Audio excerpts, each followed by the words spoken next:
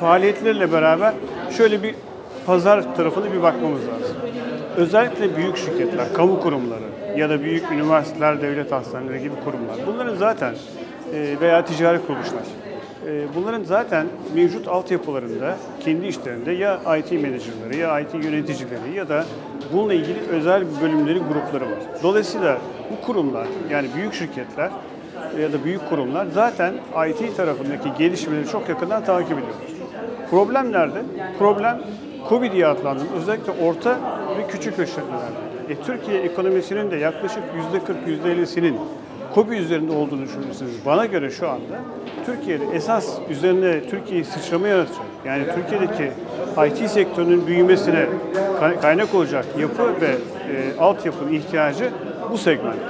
Bütün bilişim firmalarının bu kanala yönelik projeler geliştirmeleri, bu kanala yönelik bilinçlendirmeler yapmaları, oradaki müşterilere, firmaları öne çıkarmaları gerekiyor.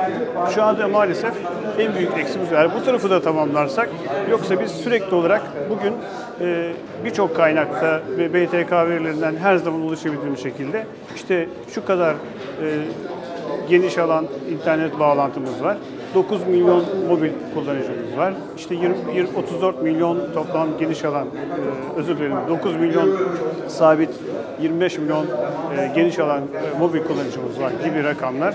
Ya da ülkemizde şu kadar her yıl 17,5 milyon telefon satılıyor, 65 milyon, 67 milyon rakamları sürekli konuşup duruyoruz.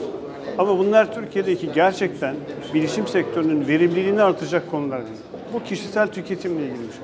Esas artırmamız gereken küçük ve orta ölçekli firmalardaki verimliliği artırmak adına onların daha çok bilişim teknoloji kullanılır hale getirmek.